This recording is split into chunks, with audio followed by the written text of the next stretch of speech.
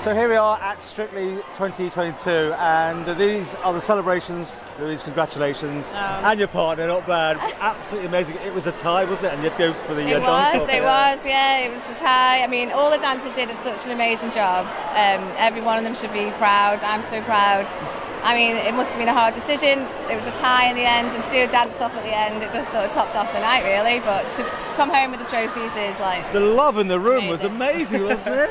Yeah, it was really good. I'm so proud of her. So proud she could do it. I'm like gobsmacked. I'm just lost for words.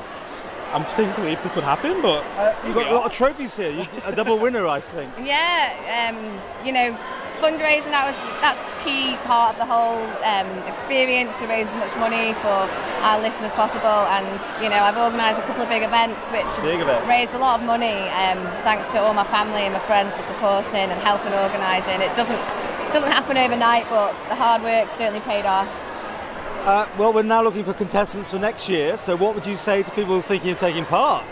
I'd just say go for it. Get out your comfort zone, give it a go. You don't know until you try it. And you know, the practicing, you know, we have a laugh. The night is just unbelievable, the atmosphere. I'd just say do it. It's a once-in-a-lifetime opportunity, go for it. Yeah, some great support. Absolutely, yeah. We were in it to win it. You know, that was our aim, but whether or not we were going to do it was you know, we didn't have any idea what all the contestants were like, what the competition was like. And last night when we did our rehearsal, we were like, oh God, everyone's really good. This is going to be tough.